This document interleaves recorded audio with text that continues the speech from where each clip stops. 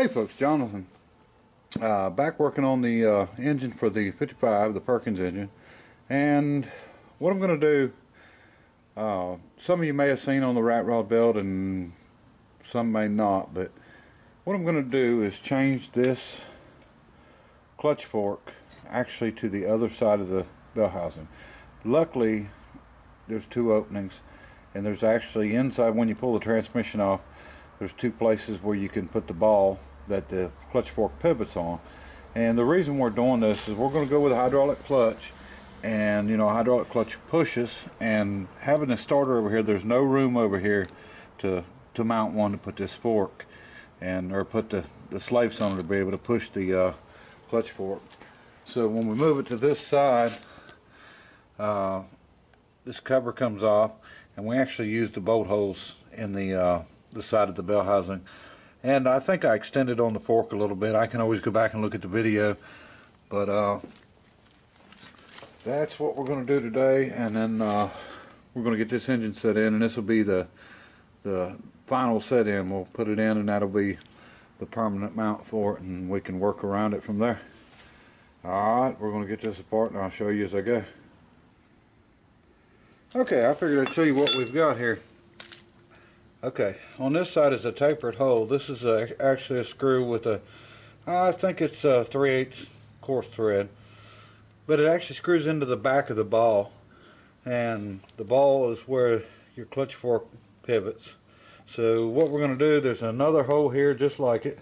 We'll clean everything out, and we'll flip that fork over, put the ball on this side, and then put her back together. Now, one of the good things about when you get to messing with something a little heavier, or you mess with a piece of equipment, you know, like a bigger truck or equipment, is the throwout bearing. Now, this throwout bearing, when you replace it, you're just replacing the bearing on the end. You know, a lot of the smaller stuff, you're buying the whole piece. This throwout bearing, you know, it spins fine and it's good, so we're not going to replace it. But when you do, it seems to be a lot easier. You really just got to match up one that'll fit onto here, because you know we're dealing with really transmission parts that I don't know what they are. I think we've about decided that it was the Dodge transmission, but it's a new process, same as the Ford, but you know, the input shaft and everything I think is a Dodge. And you know, the bell housing, if you notice, don't have any bolts in it. And what you have to do, there's a plate under the bell housing. You would drop it. You drop the clutch pressure plate through the hole, and then you'd have to take the flywheel off and drop it through the bottom of the bell housing. And then the bolts for the bell housing are up inside of here, and so it bolts on from the inside, and which is pretty odd, but you know, that's just for this particular application. I'm sure they made, well, I know they made you know, a lot of different stuff that bolted to the back of this block, whether you put this in a, you know, Massey Ferguson tractor, or you know, a Heister forklift, or whatever. And I've actually picked up another one of these that is a little bit bigger cubic inch. It's a newer series engine. It's a 2000 series, and there's a few differences on it, and I'm going to show you it here in a few minutes. But I'll get this changed over, and we'll get this get everything back together, get this transmission slipped back in. And like I said, we'll go ahead and get it in there permanently. And you know, the bracket for the mount will, you know, I've got plenty of room. It's not a problem to make. So anyway, all right, I'll show you more. Okay folks, here's the ball and the bolt. It's actually a fine thread, but like I said, it just goes on the inside, and then this goes through the tapered hole here and tightens down, and we're going to put it on this side. And here's our fork, and you know, the ball just slides right into the fork right there. But shouldn't be a problem. Just clean it up good. I've already pulled our cover off our side, and it'd be nice if we could transfer that cover over to the other side and, you know, cover the hole. So we may do that before it's over with also. Okay. Okay folks, here's the other Perkins that I had picked up, and I've had this one for just a little while. Now this was a running Perkins in a Heister forklift, The problem with this was that when they ran it for a little while, it would go to smoking. So I don't know if it was a fuel issue or, you know, if it needs rebuilt. Either way, it's a later model engine, a lot later than the ones that we're messing with. The ones that we're messing with are early 80s, and this is up into the 90s, maybe even a 2000.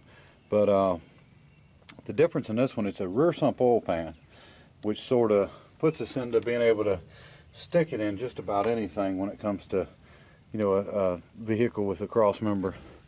And the other really good thing about it is it's already got an adapter plate on it. That's a Chevrolet bell pattern, and you know, it would be easy to work with that. Put it in, you know, put a good transmission behind it, 350 turbo or, you know, 700 R4 and 400 turbo. But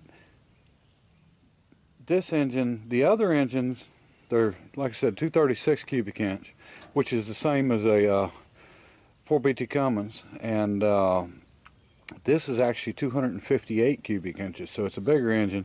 If you notice, the exhaust manifold's got 4 ports, where the one we're messing with only got 2. And I was told that these oil pans will fit over on it and on the other engine, but you know, I'm not sure of that.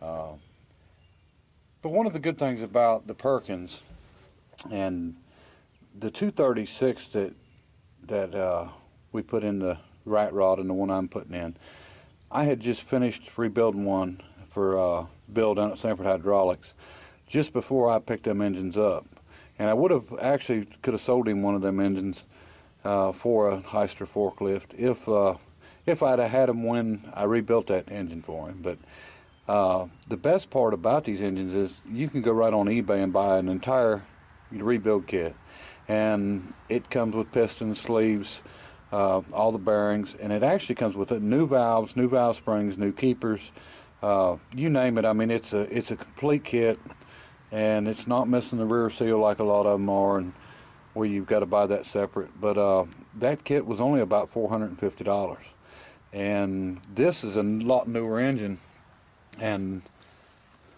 the kit for this engine is somewhere between $800 and $900, and it's quite a bit of money, but you know, if somebody wanted to put that in something, it'd be well worth it. And you know, it's a direct injected. The injector pump's made completely different than the others.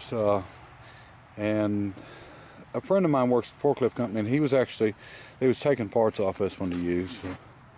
But this would be a real good one for another rat rod later. We'll do something with it, and but I just wanted to show that to you, and we're going to go ahead and get back on the other one. Okay, folks, we've got everything changed over, got the transmission back on, and we are ready to pull the shifter back out and go ahead and get the forklift and pick this thing up and get it out of the shop and start setting it inside the 55. Alright, I'll show you when we get it in. Okay, folks, we've got the engine sitting in it. Looking pretty good. Everything's clear and good. As you can see, we're about a ½ inch, maybe 3/8 of an inch off our steering box, but like I said, when you give it gas, it picks up on this side, so that's not going to be a problem. One thing I want to say, this is an equipment motor, so if anybody's ever messed with tractors, John Deere, Case, anything else, everything on them things are painted. And when I say everything, I mean hoses, clamps, everything's all painted the same color. So, you know, that's basically what I did on this. You know, I'm not too worried about it. And this is not going to be a show truck. You know, I'm not putting this together for anything other than to drive or whatever. But and you know, it may get sold, so you don't never know. But clearance, plenty of clearance. As you can see, these marks right here is the actual fender well. So absolutely plenty of room. You know, nothing's going to be anything close. Somebody has definitely changed out the heater core in this truck. It looks like they were supposed to come out here and here, and someone's chopped on it, so we're going to work on that a little bit. You know, we can angle it over, whatever we need to do to keep it away from our exhaust pipe, but you know, it's nowhere really in the way. And we've got plenty of room for our slave cylinder on this side, and we'll still have enough room for the exhaust to go down through. We'll try to run 4-inch on this all the way back also. And everything cleared good up front with our pan and everything. As you can see, I left a little extra, so I mean, we don't ever have to worry about it hidden. But also, when you're putting the engine down and you're sitting it down in, you know, you need a little extra room to move it around to get it in, you know, easy. And oil pan clearance. We've let me see. Let me get a tape measure, and we're going to actually check that. Okay, oil pan clearance. We've got exactly sitting right here 3 inches, and I think that'll be fine. It's a little closer than I had planned, but you know, I can block the motor mounts up a little bit if I need to right here, or we can leave it, because I don't really see it as being a problem. You know, our suspension bottoms out at what, about 2 inches maybe? Let me check that real quick. Yeah, about 2 inches the suspension bottoms out, so it would probably be fine. So we may leave it, but you know, we'll decide that as we go. We might play around with the front of this a little bit, get a couple of people to bounce on it and see what we figure out. So, all right, more on it when I get more done. Okay, folks, decided to go ahead and get a different transmission mount. This was on the transmission that I had bought for $5, that parts transmission that I used the tail shaft off of and everything. That's what was on it. I didn't like the way the bolt went through center. This is a 1988 Ford mount for a factory Ford transmission.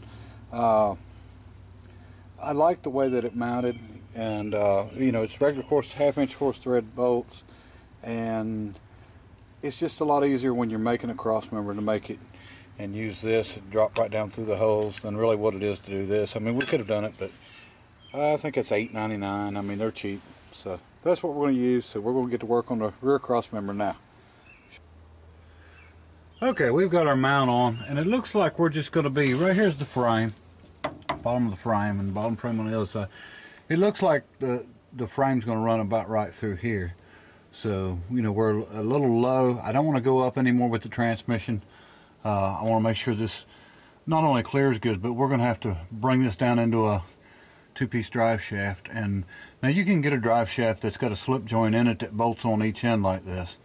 But, you know, with the distance, because this is a short transmission, I want to run a 2-piece. And I've actually got a 2-piece laying over here. It's out of a 1-ton Chevrolet truck. And we'll figure out what we need for a front yoke, and probably a Ford truck like the last one. And then we will also figure out what we need for a rear one, which will be a GM, but probably smaller than what we've got. But we can do anything we need to do with the drive shaft, whether it's make bushings or, you know, if you got a smaller yoke, you can fit it in, or, you know, whatever. It won't be a problem. Okay, folks, here's what we've got. I really didn't want to use channel for the cross member. I wanted to use a cross member out of something different, but I don't really have time to go be pulling stuff off in the field, and so I figured I'd just make one up. I mean, you can't see it under here anyway, but this is channel iron, and it's actually some stuff that was shelving material that I had bought off of a guy, and you know, used stuff, come out of a factory. But you can see what our height is. I've got my transmission really where I want it, so we've got, you know, about 1 inch there, and of course it's showing a little over 1 inch here. But I mean, when this is rubber mount, so you can actually move it. But what I'm going to do, you know, I put a new mount on. I started from the center and went in, drilled the holes, and got it on here. And I've made sure that, you know, these holes was where they needed to be to make this exactly center, because I knew our engine is centered in the front, so I wanted to make sure we center it in the back. And this frame width on the outside is 34 inches, which is common for a truck frame. And so what I did was make this 38 inches. So we got 2 inches overhang on each side. So what we'll do is put a piece of angle, you know, down the side of the frame, and then outside of the plate this way, and we'll drill it and bolt it. Now we'll be able to move it up and down on the side of the frame at whatever height we want it at, and that'll, you know, solve all the problems with our hike, because I want to put the transmission where it's at. I don't want to adjust the transmission, you know, to my mount. I want to make my mount to my, you know, where I've got my transmission. So we're gonna leave it right where it's at. I'm gonna get some angle cut, get on there. We can weld to the side of the frame. That's not a big deal. You know, everybody I'm sure knows that I don't want to weld on the flange. So that's what we've got left, and we're gonna drill it and bolt it. But I'm gonna end this one here, and we'll get back on the next one. Appreciate everybody watching. Bye.